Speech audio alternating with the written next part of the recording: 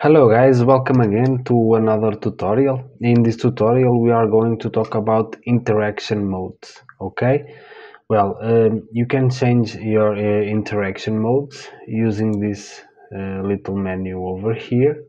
By default we are on object mode. Okay, this is what we have talking during the last tutorials, and this is where you can select your object, move, rotate, scale, and do some other basic transformations.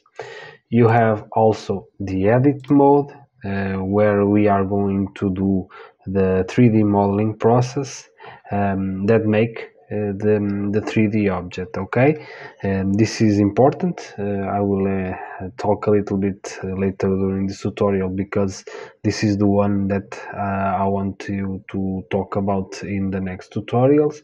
But first, just let me show you the other ones.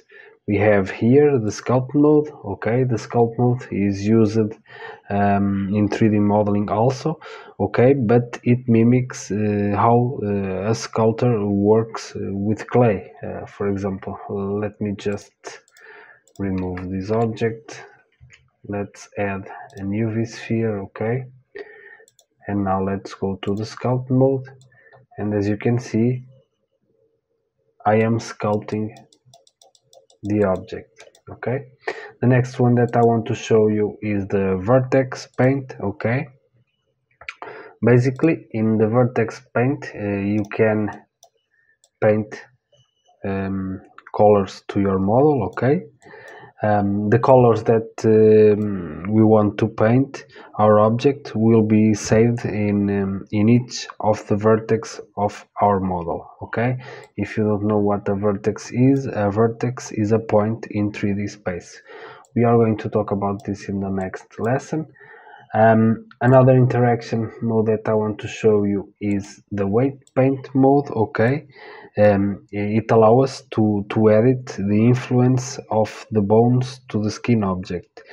Basically, this is used for rigging characters or character animation.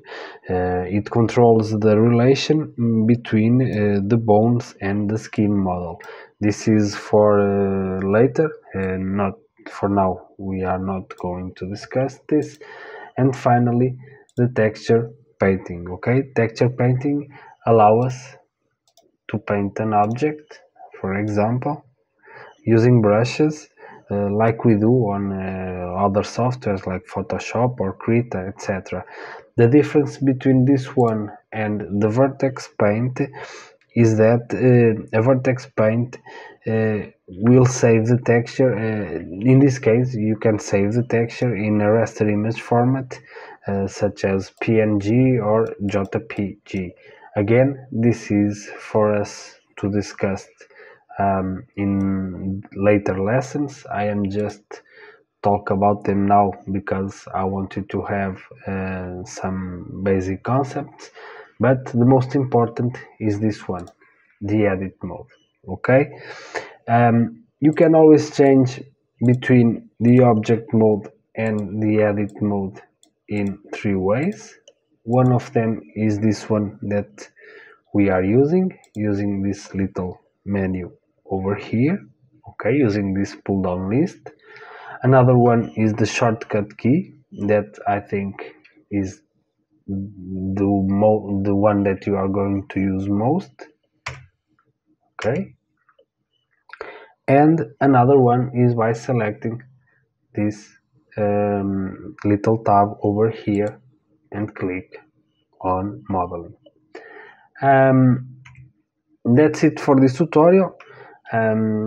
Just want you to notice that are a few of interaction modes that I have shown you quickly, but the most important ones and the ones that we are going to talk during the next lessons are the object and the edit mode. The object mode we have already talked about it in the first tutorials, and the edit mode we are going to talk about it in the next tutorials. Thanks a lot for watching. I hope to see you soon in the next lesson.